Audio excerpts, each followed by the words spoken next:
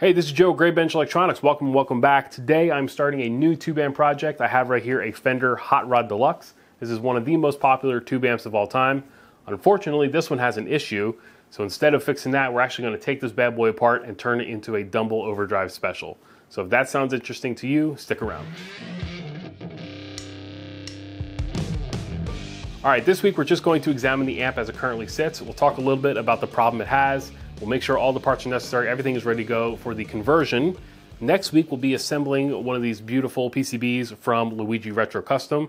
This is their HDR to ODS. I will put a link for the build docs in the description if you want to check it out ahead of time. If this project sounds interesting to you, I'd appreciate you subscribing, and if you enjoyed this video, I appreciate you hitting the like button. Let's go ahead and get started. All right, so Fender Hot Rod Deluxe. I already said in the intro, this is one of the most popular tube amps of all time. It's a fantastic amp. 40 watts, loud enough for decent sized gigs, but you can turn it down to still get overdriven enough for smaller stuff. It's really a great amp. Unfortunately, this one has a problem. I actually haven't tested it out because it doesn't matter, but allegedly the channel switch doesn't work, so it only stays in the clean mode. You can't switch to the overdrive channel. I picked this up from the guitar show that just passed this weekend. I got it for a really good deal because of the problem, knowing that eventually I would be just pulling all the guts out anyway. So let's go ahead and crack it open. These amps are pretty easy to work on because the chassis is mounted vertically. So just 6 screws here to get into the chassis here.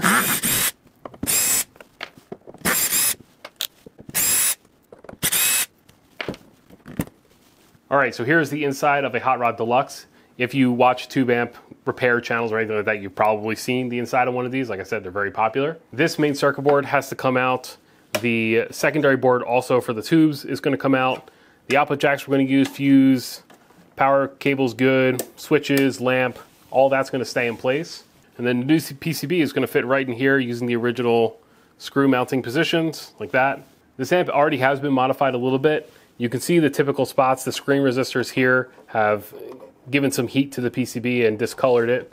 The person who did the repair here did a good thing, which is elevating the screen resistors here off the board. A couple caps here have been replaced. These Illinois capacitor caps are notorious for leaking and going bad really quickly. Again, problems we're not going to have to deal with because we're swapping all of this crap out. Of course, we're interested in the iron, the tubes. All these tubes should be good. The chassis, of course. The knobs, hopefully we will repurpose. Some of the faceplate here will have to be re-drilled, like these buttons on the top here that are square.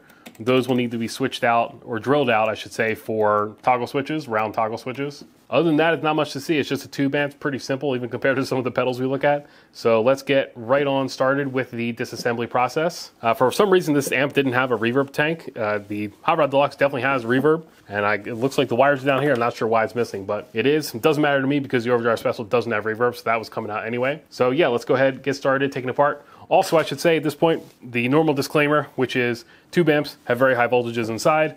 I've already confirmed with a multimeter and let it drain overnight with a drain lead here to make sure that there's absolutely no voltage inside this amplifier. So I have no problem coming in here and touching things because I guaranteed for myself that it is all good to go. But if you are going to be working inside your tube amplifier, you should make sure to drain the capacitors that can hold onto a charge high enough to seriously hurt you or kill you, and confirm with a multimeter that the amp is discharged. And obviously, unplug it from wall power.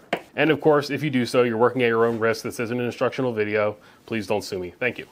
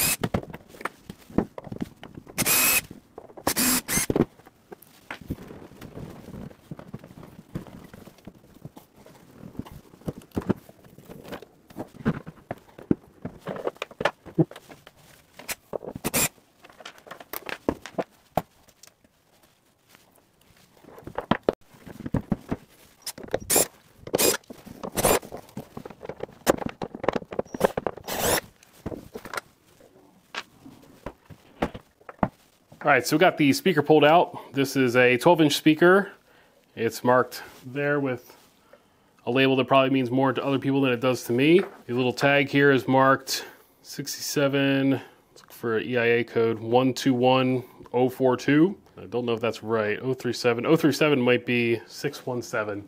So that'd be 6th week of 2017 maybe. And then 8 ohm. Seems a little bit dusty, but besides for that, the cone seems to move freely. I don't feel any scraping. It's nice and springy, so this speaker should do fine. We'll try and clean up the some of the dust here a little bit, but not too bad. Enclosure needs a little vacuum out, a little bit of cobwebs as to be expected. And as per usual, pulling the chassis out of here, it's almost impossible to not mess up the foil shielding on the sides here because the chassis just sort of scrapes it out as it comes out. I usually just peel this off. I've never played or repaired or worked on a Hot Rod Deluxe that this tape really made that big of a difference. So I usually just pull that out.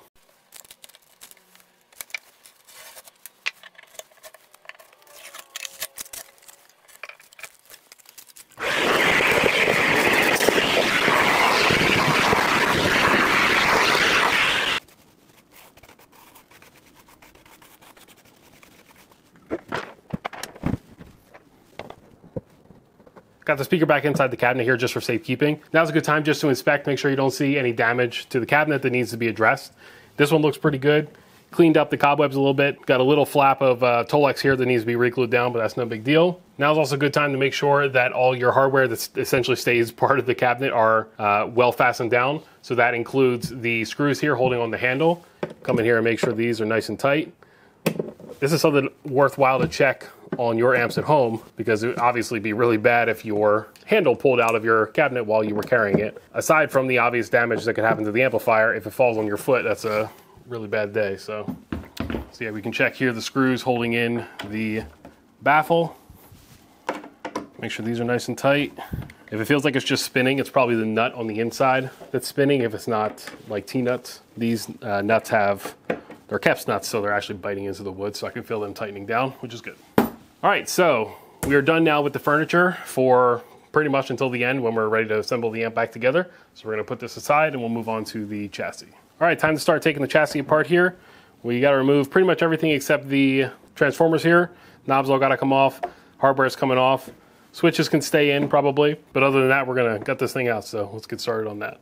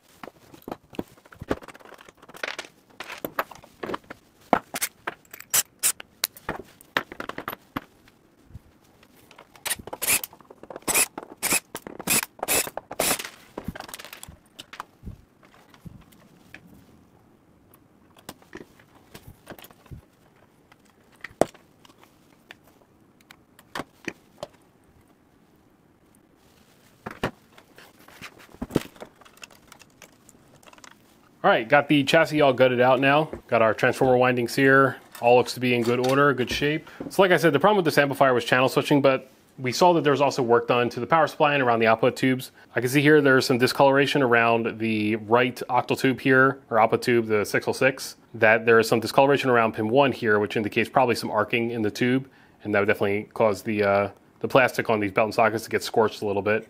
I don't see any major damage to it, so seems fine. I'm also going to try and remove these tube sockets from the PCB here.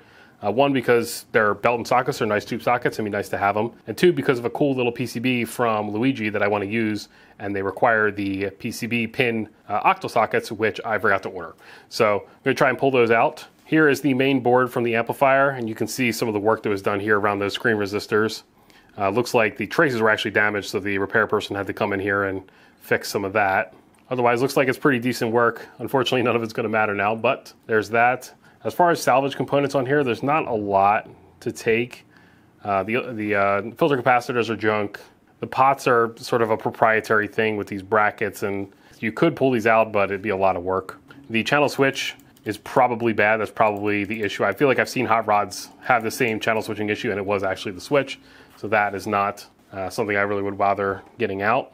Maybe you could make an argument for the relays, pulling those out, because that is, you know, relays tend to be at least a couple bucks when you buy them new. Other than that, there's not really anything special here. It's all just basic jelly bean parts. So, and then if you want a sneak peek on how the amplifier is going to look with the Luigi Retro Custom PCB, it is designed specifically to mount to the same screw holes that the original board did. And so this is just going to drop in there and look just like that. It's going to be pretty awesome. Like I said, next week we're going to be assembling this PCB. Today we're just getting ready. We do also have a couple modifications to make the screw holes to the top here. These square holes for some of the slots here need to be widened out for toggle switches. So let's get started on all that stuff.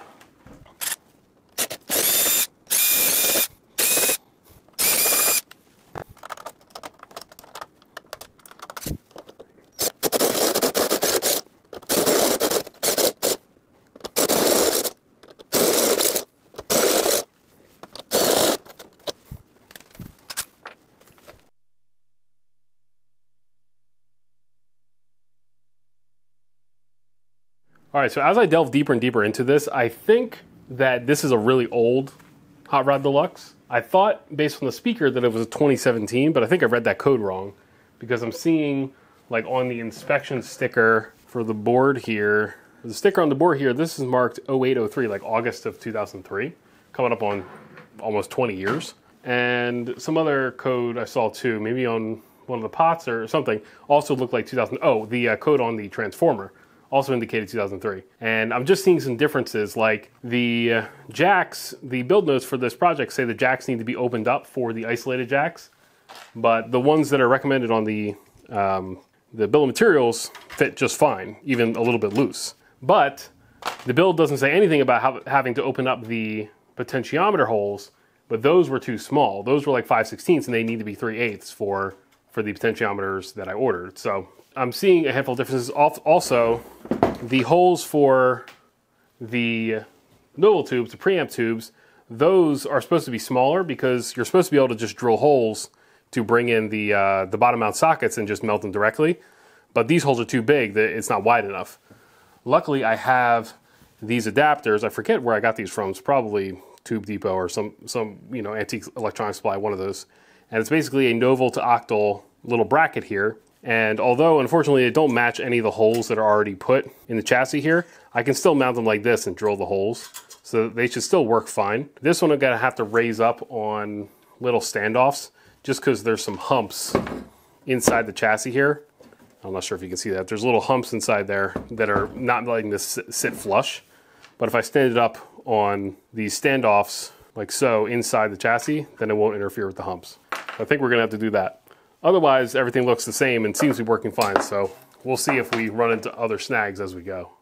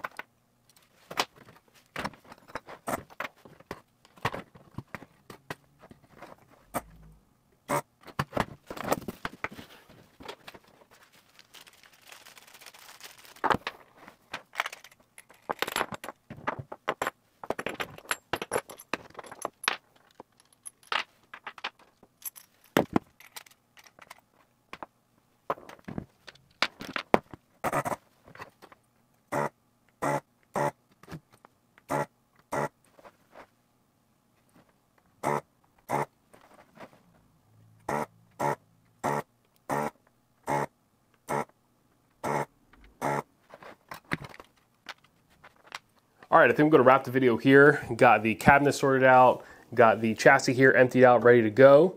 Drilled out all the holes we need to, installed those octal to novel adapters I talked about. Next week's video will be assembling the PCB here. I hope you will join me for that. If you enjoyed this video, I'd appreciate you hitting the like button, and feel free to subscribe if you want to catch more of my videos. I'm Joe from Great Bench Electronics. See you next week.